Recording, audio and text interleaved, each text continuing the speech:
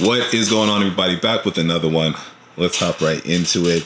If you've been on any of my live streams, you know at some point I'm going to start talking about real estate, something I'm heavily involved in. I'm a believer in it. It's a great investment. So I wanted just to share a little bit more about my journey, the ups and downs, show you the mistakes, show you the receipts. So for any of you out there who are on your journey, getting ready for your first rental, hopefully you're able to pull some value out of what I am sharing.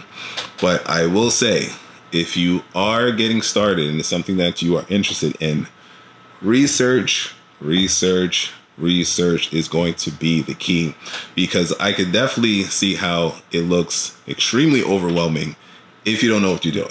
I get it. When I first started, I was like, this doesn't make any sense. What are we talking about? Like, what do you mean I can get a tenant and they're going to start paying into the equity and what are we talking about? But once you start niching down and start to figure out, this is kind of how I started. First I need to figure out what type of real estate investments that I wanted to get into. I decided I wanted to focus on rentals. It's not as glamorous. It's not as sexy. You don't see it on HGTV too often. But I wanted to build a portfolio. I wanted to build assets. I wanted to build something that could be passed down, that can live on after I'm gone. I wanted something that can build equity, that can later on, be utilized to invest in more real estate or invest in other investments. So I wanted to hold on to properties. And I was always thinking long view about, hey, how can I establish just cash flow every month? At the very least, I know this number is going to come in. So I decided to just focus on rentals. So first off, have an idea of where you want to be involved within real estate. Next, I would say take the emotion out a little bit. Remember, this isn't like your primary residence. This isn't something that you are going to be living in for the next 30 plus years or however long. So, and you got to now put on the investment hat. And I say that because when you look at it like a primary, you will start missing the details with the numbers. And you will hear me talk about numbers throughout this video and numerous videos to come. When you look at it like a primary, you put the emotion into it. You're thinking to yourself, okay, this looks sweet. I could live here. I want to put this color paint on the wall and all.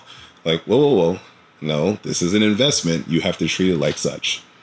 So yes, it may look nice. It's a cute house. You love the layout, all of that stuff. But does the numbers make sense that you will be positive cash flowing when you do close on it and you start getting a tenant in there every month? If the answer is no, then no, it's not a good place. It's not a good deal. It's all about the deal. The numbers have to make sense. The location, it's based on numbers. Okay. What's the surrounding rents in that area for a 3-bedroom, 2-bath? Okay. How is there a steady flow of growth in the area? All numbers. How's the school district? What is the zip code? Numbers. Same thing with the property. It's numbers. You're going to buy it for this particular number after taxes, your fees, insurance, HOA, if there is any.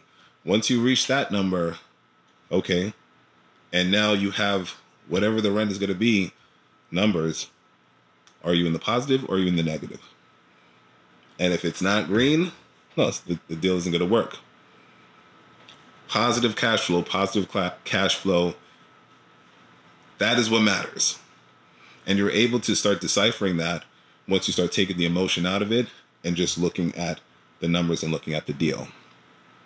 And we'll go more in depth with each step of the way. But I just wanted to kind of give you like just a very brief, quick overview on how it works and how you can, even if you're not ready to go ahead and make it happen and start looking for this property, looking for that property, you can start doing your research now.